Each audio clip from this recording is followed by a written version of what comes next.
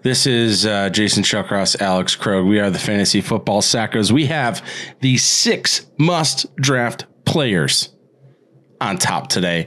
That's 4. That's you're showing 4 to the camera.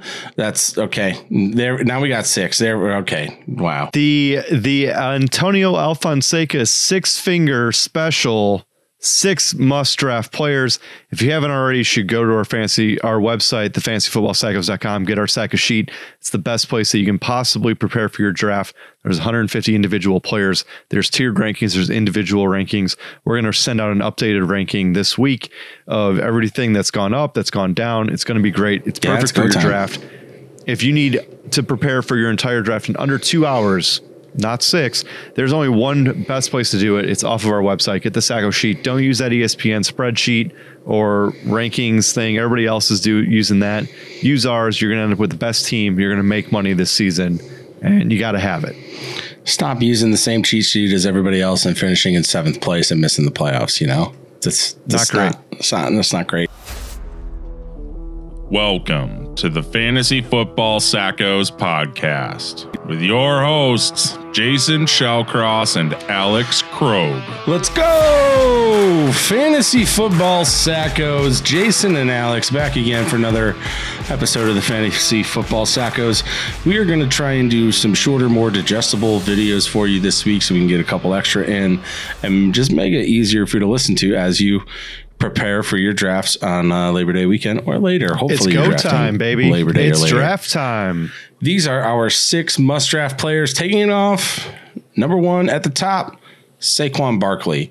Saquon, for the last 2 years, has really been injured. 2 years ago, tore his ACL, missed basically the entirety of the 2020 season. Last season, came back, just was visibly not himself. Not only that, but he was dealing with Joe Judge and company at the helm. Judge Judy, baby, as their head coach. He's gone. They wish it was Judge Judy. They do. Thank God he's gone. But Saquon has shown that he can produce at an RB1 level, top 3 fantasy back level. Now you have Brian Dable in there, hopefully to save the day. We think so anyway. He has pledged to get the ball to Saquon early and often, and he has followed through on that so far this preseason. In the first preseason game, the offense was out there for 12 snaps. Saquon ran routes on 7 of those 12 plays and got touches on 5 of those 12 plays. Just absolutely bananas usage. He is by far and away the best weapon that team has, and Brian Dable finally actually recognizes it and funnels the ball to him like Joe Judge never did. Wishes he had. Barkley has shown. Should have. Yes, should have. Barkley has shown that he can also produce that high receiving output as a running back, which is really what you need to finish as an RB1. In his rookie season, he had 91 catches on more than 120 targets for more than 700 receiving yards and 4 touchdowns.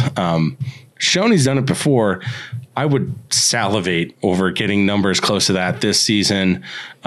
His current end of second or mid-second round ADP right now, he's going at 17, 18 in that range. If you go J. Jeff in the first round or Cup, or he's a great comeback pick. Fantastic. He should be going so much earlier than that. He should be going at the turn at the latest, and if not the back end of the first. So he's a huge value right now going in the middle of the second round, and I think he's going to greatly outperform his ADP. And the answer to that offense is not Kenny Golladay. And there's been a couple of clips going around of him not blocking on screen passes and how much guaranteed money he has. And it wouldn't be a giant surprise, pun, if they cut Kenny Golladay because he just is not the answer. But who is the answer is Saquon Barkley. There's a reason he was drafted as the top 5 pick a couple years ago. All those catches, all those yards, a offensive mastermind where he proved with the Buffalo Bills that, hey, I will design an offense around what our weapons are. And now he's got the chance to do it with a running back, which he didn't really have before with Singletary or whoever, or Moss or whoever you want to throw at running back. Now he's got the ultimate weapon in Saquon, receiving, rushing, better offensive line, quarterback is hopefully serviceable.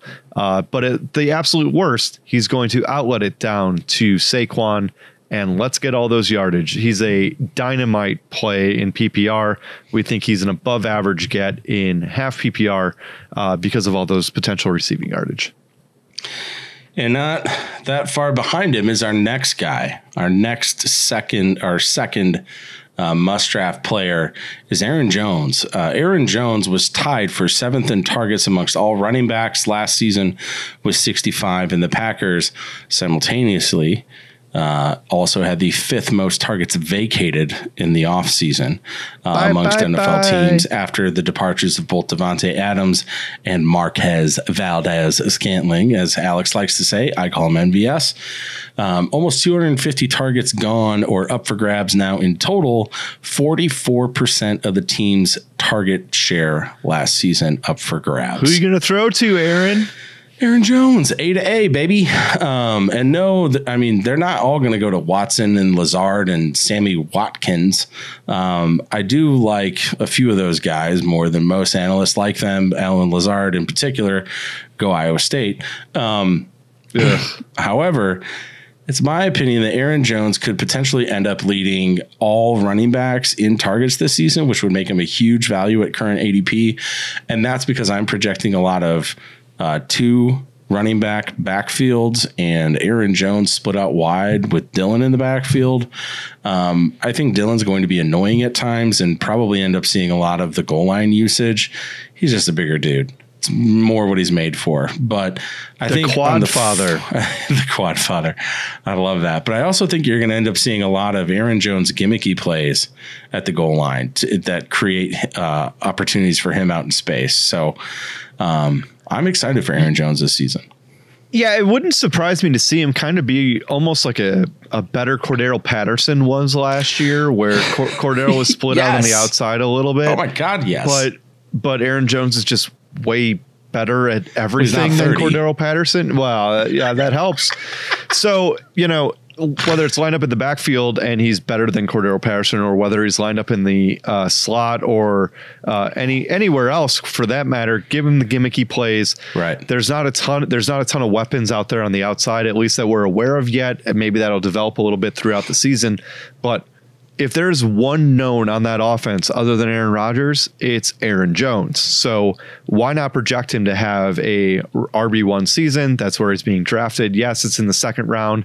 If you get him, if you take a wide receiver in the 1st round, which I get it if you have to take Kupp or Jefferson, the rest of them, I'm saving it. I need running back. Give me Aaron Jones in the 2nd round. That's fantastic. That half PPR upside with the receiving. I think it's going to be a tall task for him to lead the league in catches or targets for that matter. But I would be shocked if he's not in the top 5, and that's good enough for me. Me too, buddy. Next up, our 3rd player that you have to draft this season. Get him. Michael Pittman. We saw glimpses of his talent in 2021. We expect to see everything come together for his 3rd year in the league. That classic, I don't know if you want to call it, he had a breakout. That's like the old school mentality, right? The 3rd year wide receiver jump, except now it's apparently happening in the rookie season. Right. Now it's happening in the rookie season. Well, it has the last couple for a couple deeds only. It's true. However, Michael Pittman, the classic 3rd year receiver breakout, he broke out last year calling a spade. It just wasn't the ultimate breakout because Carson Wentz was, I don't know, one of the most inaccurate passers last year. But he's gone. And in comes Matt Ryan, who basically was a league leader in terms of check down passes to running backs, and also is one of the more accurate quarterback passers in the league. Pittman was 9th in target share last season with more than 25%, established himself as the wide receiver 1 or as a wide receiver 1 in the league. I'm excited to see what he can do with a competent quarterback this year. I mean, you're going to have Jonathan Taylor there to move the chains. There's going to be plenty of opportunity for Pittman to convert and even make big plays. I think that you're going to have guys in the box for Taylor routinely, hopefully freeing up Pittman out wide. So I think that we see an even better continued ascendance of Michael Pittman here in year 3. And honestly, he's not exactly expensive either in terms of ADP. He's currently going 35th right now. So at the end of the third, beginning of the fourth, I mean, he could be a top 6 dude. Please. Yeah. And I mean, we have him ranked in the top 12 as far as the wide receivers go. Yeah. So that's a really good value and somebody that we really like because Matt Ryan's proven in the past, whether it be Julio, whether it be Calvin Ridley. I mean, he even supported Pitts last year as a rookie tight end to deliver top 5 results. And if you want to do a quick check of who else on the Indianapolis offense are you trusting in the passing game? Nobody. So here we are where Paris it's Campbell, Pittman. you're like 4. Hey, give me that soup. Like, no thanks. I just want. I'm cool with Pittman. There's really nobody else. He's going to get plenty of opportunities in the red zone. And you hit me with that play action pass and bring those linebackers up and let him operate behind it. Yes, please, all day. So I think it's going to be an overly competent offense. There's not a defense that I'm super scared of in that division. By the time you're talking about Houston, the Jaguars, or the Titans, I'm fine with that. So give me a better, competent quarterback. Where Pittman's dealt with Rivers and Wentz the last 2 years, I think Matt Ryan's better than both. So let's see what he's got in year. Yes. Let's see what he's got in year 3, where he's already a wide receiver 2 last year. We're projecting that as his absolute floor this year. So let's go with that. I think you can be very comfortable with him as your wide receiver 1 going into drafts this year. I'm not going to hit you with the play action, but I am going to hit you with my best shot. And me hitting you with my best shot in drafts this season, come on. You're not even going to hum it. I can't believe. Nope. Sorry. Hit me with your best shot. You couldn't even say fire away. No, honestly, that song gives me nightmares. Just real quick. So growing up as a carnival worker at the Kane County Cougars game, which is a minor league baseball affiliate, used to be of the Cubs, used to be of the Florida Marlins. They had Dontrell Willis, Beckett there back in like 2002. And then they ended up beating the Cubs in the 2003 playoffs. That's correct. So I made funnel cakes out on the concession stand. And so whenever they played Hit Me With the Best Shot, they would launch water balloons into the stands. Nice. And water and 400-degree oil does not mix. And so anytime Hit Me With Your Best Shot comes on, it actually gives me nightmares. So sorry, go ahead. Well, my best shot in drafts, somebody that I think is just potentially criminally undervalued this season, is Michael Thomas. And I know that you agree, which is why this is our consensus top 6 dudes that need to be on teams or on your team. We're higher on Michael Thomas than everybody. We both have him as basically a borderline top 6 receiver, not top 12. He's firmly in our top 12s, but he's borderline top 6. If he's healthy, he's for sure lock it, set it, forget it, wide receiver 1. Not Tyler Lockett. But he hasn't been healthy. The downside is he hasn't played football since 2020 after electing to have surgery right before the 2021 season. He had a setback in his recovery. He's out kind of right now with a soft tissue injury. I don't know if any of that is actually, I don't know if any of the soft tissue stuff this preseason is real. Or if none of it bothers me. They just don't want him playing in the preseason game, so they say they have an injury. Yeah, Michael Thomas, I agree, has the absolute wide receiver number 1 overall upside. He was a couple years ago. He didn't deliver on any of those promises the year after. He was hurt all year last year. He didn't play. It killed people that took him in the 4th, 5th, 6th round. People are getting the same value on him that they got last year, and he's healthy, and he was the number 1 overall wide receiver 3 years ago. And he's going in the 6th round. Thank you. Yes, please. So Jameis Winston has shown that he'll ball out. This is the same offense that Peyton was running. I know he's not there anymore, but they're still literally running the same exact offense that Michael Thomas was the number 1 overall wide receiver on 3 years ago.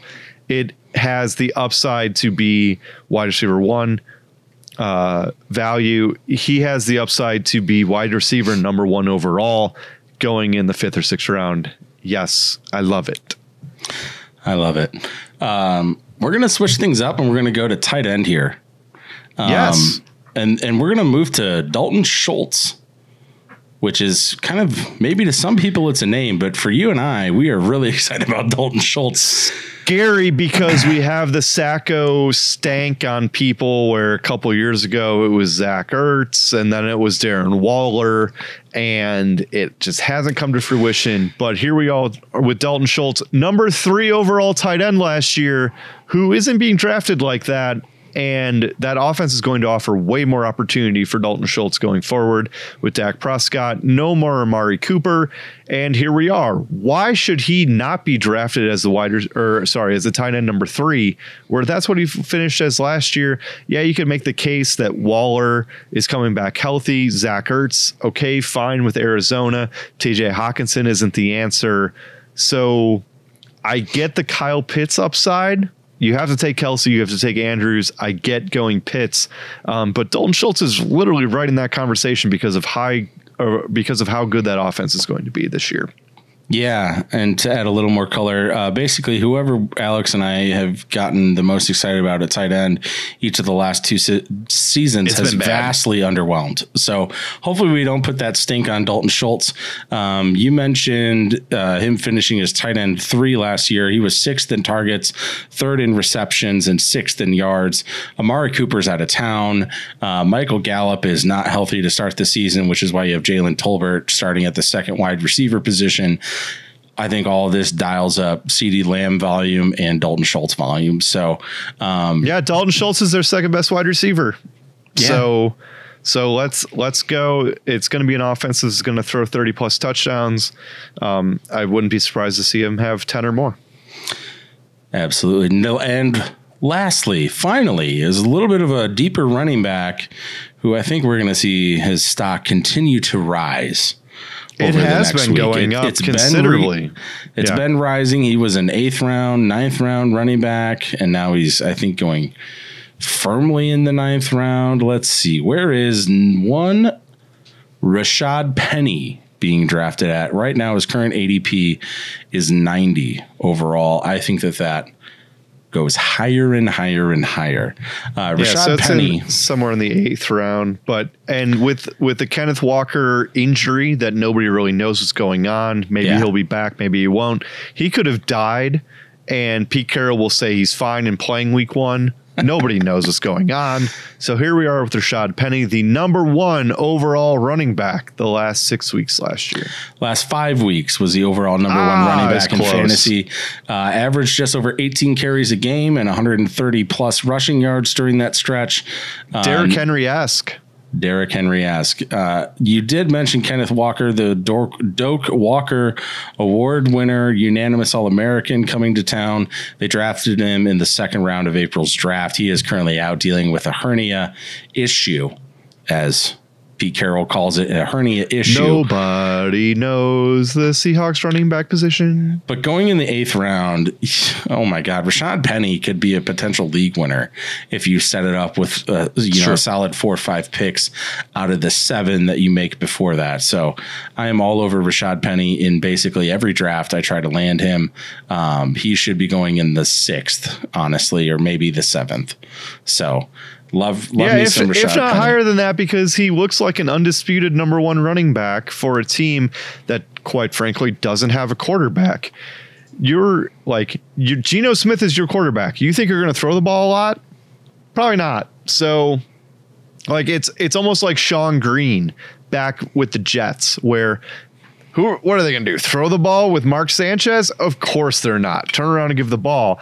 Turns out Sean Green didn't work out. Hopefully Rashaad Penny does. But this is an offense that's going to be run first, play action pass, get it out to your wide receivers. Penny proved it last year when Russell Wilson was hurt and they weren't balling the ball out as well as they usually would with throwing with Russ. So here we are.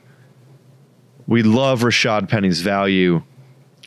If you can lock in a running back 2 in the 7th, 8th, 9th round, you have to do it. He's a great pick. And on that note, we do have a little bit of newsy stuff.